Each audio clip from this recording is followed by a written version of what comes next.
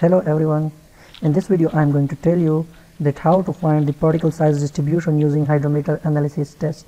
So I have prepared the Excel sheet and I will show you with example that how we calculate the percentage finer. I have prepared the Excel sheet in which I will show you the graph between the percentage finer and the percent passing through each sieve.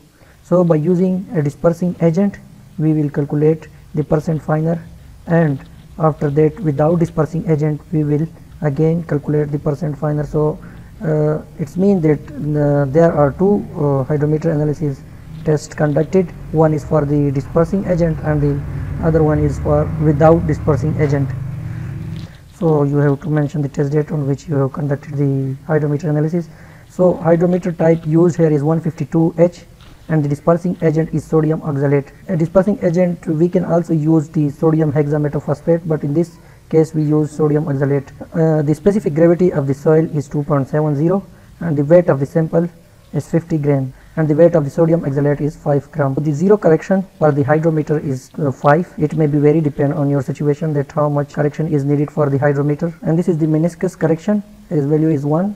Then it also very depend on the type of hydrometer. So after that we have the correction factor alpha, which is 0.99. then the finer, percentage finer, then number 200 sieve. For hydrometer analysis we have to find first the percentage finer, then number 200 sieve, that is 97.81. so for this we will just take the sample, weight of sample is equal to 100 gram, using different sieve number from number 4 to 200, that is sieve number 4, sieve number 10, sieve number 40, sieve number 100 and sieve number 200. The weight retained in gram on each sieve is given in the second column, that is 0 for sieve number 4, and the weight retained on sieve number 10 is again 0. The weight retained on 40 is 0.07 and for 100 and 200 is 0.92 and 1.2. So it means that out of 100 these values is actually the percentage retained and the rest of the sample passed through sieve number 200. So after that we will find the cumulative weight retained. It is actually the weight retained on the sieves smaller than the current one. Like if we calculate for sieve number 4, it is the cumulative weight retained here 0, so it will be 0. The cumulative weight retained on sieve number 10 is again 0 because 0 plus 0 is equal to 0, and then for sieve number 40 it will be 0 plus 0 plus 0.07 and it will be 0.07. Similarly for sieve number 100 the cumulative weight retained will be equal to 0 plus 0 plus 0.07 plus 0.92, which will be equal to 0.99, and for 200 again adding 1.2 with this value or simply add all this value to get 2.19. The cumulative weight retained on each sieve has been found, and now we have to find the percentage retained on each sieve. It is actually the percentage. For percentage we just use this value divided by the sum of the sample. Like we have 100 gram sample, dividing this value divided by 100, multiplying with 100 we will get 0. So look here, it is actually 0 divided by L3 is the weight of sample in gram, and multiplying it with 100 we get 0. It is the cumulative percentage retained. For this we do the same, like dividing this value, the cumulative weight retained on sieve number 10 divided by total sample, multiply 100 again 0, cumulative weight retained divided by the sample weight, multiplying it with 100 we get 0.07 percentage retained. This is actually the formula, this cumulative weight retained divided by weight of sample multiplying 100, so we get 0.07, and for this again this value divided by this value multiplied by 100 we get 0.99. For 2.19 divided by 100 multiplying 100 we get 2.19. so it is actually the percentage retained on different sieves. Once we find the percentage retained, then we will find the percent passing. By calculating the percent passing we will just subtract the percentage retained on each sieve from 100. 100 minus 0 is equal to 100, again 100 minus 0 is equal to 100. 100 minus 0.07 is equal to 99.93, and then 100 minus 0.99 is equal to 99.01, and then 100 minus 2.19 is equal to 97.81. so we need this value. So once we calculate the percent finer, then 200, we will write this value here in this cell.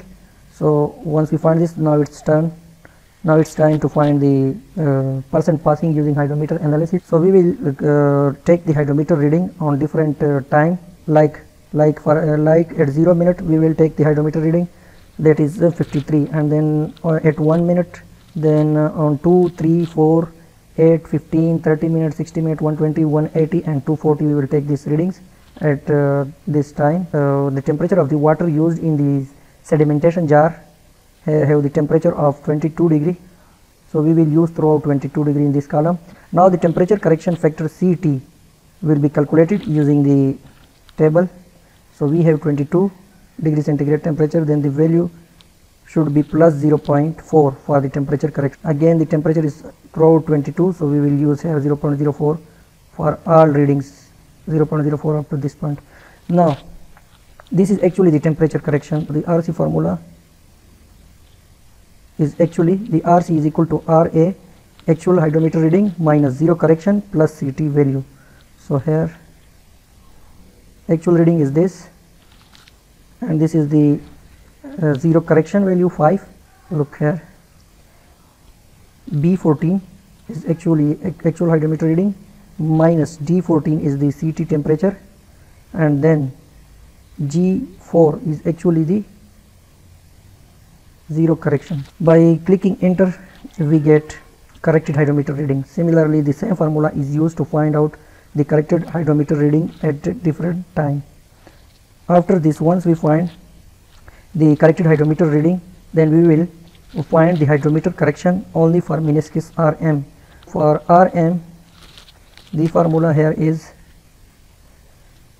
R is equal to RA plus meniscus. Corrected hydrometer reading for meniscus only is actually equal to RA plus meniscus correction. Actual hydrometer reading is here in this column 53, 51, 47, and the meniscus correction is 1. Adding simple 1 to this value we get 54, and then adding 1 to 51 we get 52, so we get this column the hydrometer correction only for meniscus RM. After that we have to find the effective depth length. The effective depth length have a formula. We will use that formula to find out the effective depth. So I will show you here the effective depth formula. So we will use the formula to find out the effective depth, that is step number 6, determine effective depth from the table 6-5 by using R. If you have the actual hydrometer reading, then you can calculate effective depth, and this effective depth can also be calculated from a formula. Here the formula is not given, but the formula written in Excel is this one, minus 0.1639 multiplied by F4. F4 is the hydrometer correction only for meniscus RM. So look here, when we are going to calculate the effective depth L, then we will use the hydrometer correction only for meniscus value to find out the effective depth. The formula here is minus effective depth is equal to minus 0.1639 multiplied by F14 minus 6.297. So this is actually constant in the formula, this is the constant, and this value will vary, that is F14, the hydrometer reading corrected for meniscus. So using this we get the effective depth here. In this column we calculate the effective depth at different time using the corrected hydrometer reading for meniscus. We calculate the effective depth. Now we will calculate the length divided by time. So length is actually in centimeter coming from this formula, and then dividing it by time in minutes we will get L by T. This is actually the L by T values, like here the time is 0, this value will 0, and here at time 1 minute we will divide 7.77 divided by 1 we get 7.7742. Similarly dividing 8.43 by time 2 minutes we get 4.21. The other values can be calculated similarly. Now we will use the K value. So K value actually depend upon the temperature as well as the specific gravity. So using the table number 6-4, we have temperature of 22 degrees centigrade and the unit weight of soil, the specific gravity of soil is actually 2.70 for 22, and then for 2.7 we have 0.0131. Writing the K value here 0.01312, this value here, and then finding the percent finer. For percent finer we will use the corrected hydrometer reading RC. When we were going to find out the effective depth, we use the corrected hydrometer reading for meniscus, and when we are going to find the percentage finer, then we will use the corrected hydrometer reading for temperature, that is RC. Using this value, multiplying it with the G6, actually the correction factor alpha multiplied by the corrected reading for temperature, dividing by the sample size, that is 50 gram, multiplying it with 100, we calculate the percent finer at time t is equal to 1 minute. Similarly, the percent finer calculated for 2 minutes is actually again using the same alpha and multiplying it with the corrected hydrometer reading for temperature, and then dividing it with the weight of sample, that is 50 gram, and multiplying it with 100, we get the percent finer at time is equal to 2 minutes, that is 83.95% finer. The rest of the values are calculated in the same manner. The percent finer formula is actually here, that is in step number 4, the percent finer is equal to RC multiplied by A divided by WS. Here WS is the weight of sample, RC is the corrected hydrometer reading for temperature, and A is the correction factor alpha, that is not A alpha, it's alpha, so alpha is equal to 0.99. Once we find the percentage finer, then we will adjust this percentage finer, like multiplying it with the percent finer, then sieve number 200, we will get 89.86. Look at the formula above. The percent finer is 91.87 at time t is equal to 1 minute. So multiplying it with the percent finer, then number 200 sieve, that is 97.81, and dividing it by 100, we get the adjusted percentage finer. Similarly, for time t is equal to 2 minutes, again using this value, the percent finer, multiplying it with the percent finer, then sieve number 200, and then dividing it by 100, we get 82.11. So the adjusted percentage finer can be calculated in this way. And at last, we have to find out the particle diameter in mm. So for finding the diameter, look at the formula here. D is equal to K multiplied by square root of L by T. So we already calculated L by T value, taking the square root of L by T and multiplying it with K value, which is constant for the given specific gravity and temperature. We will find out the particle size. This is L by T value, taking the square root of this value and then multiplying it with K. We calculate the particle diameter, pressing enter.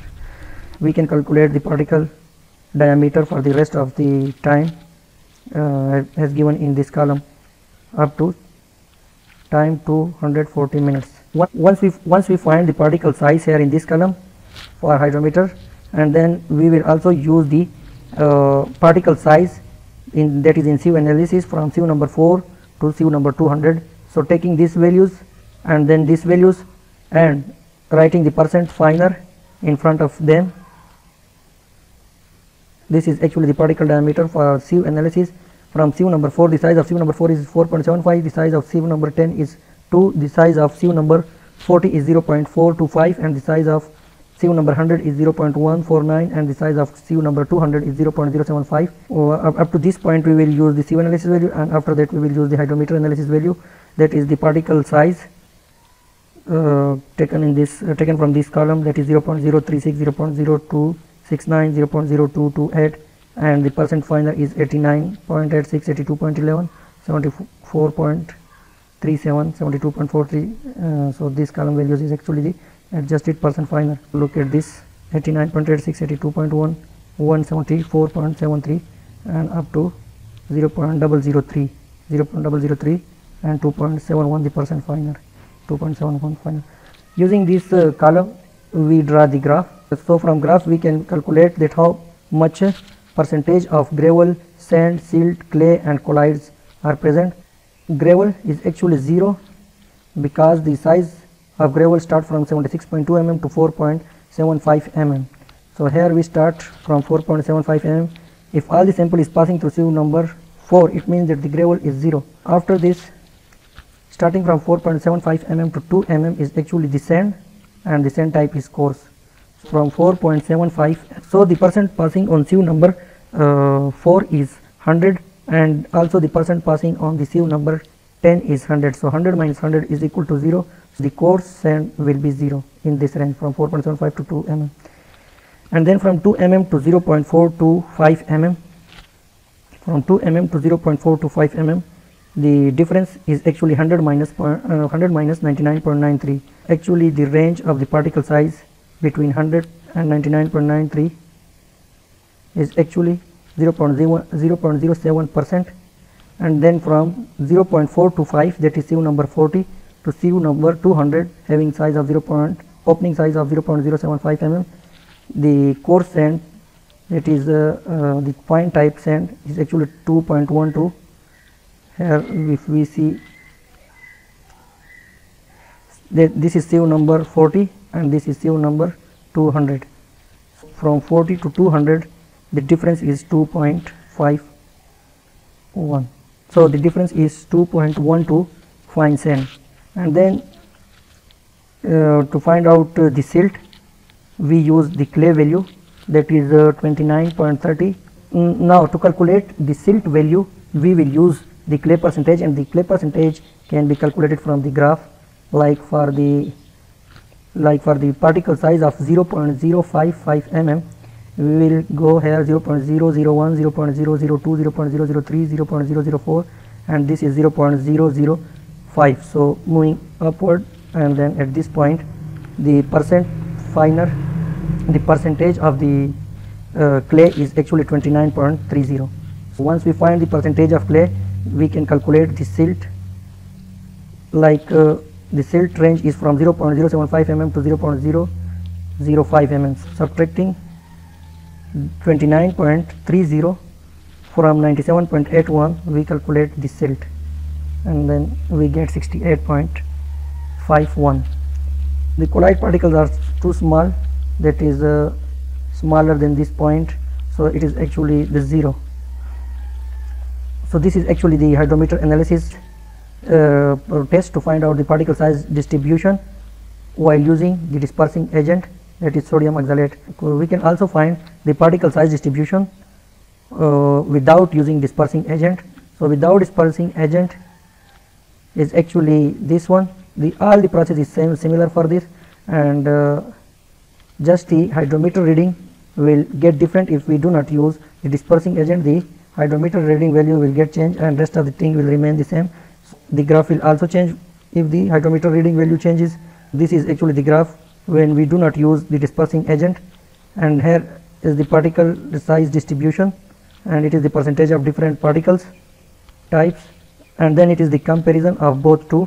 This is the while using the dispersing agent, and this is without dispersing agent. In comparison, using the dispersing agent and without dispersing agent, we calculate the particle diameter and the percentage finer for both of them. So once we find out the comparison of these two, we can find out the percentage dispersion, which is equal to 0.005 mm percent finer without dispersant, and then 0.005 mm percent finer with dispersant, multiplying it with 100.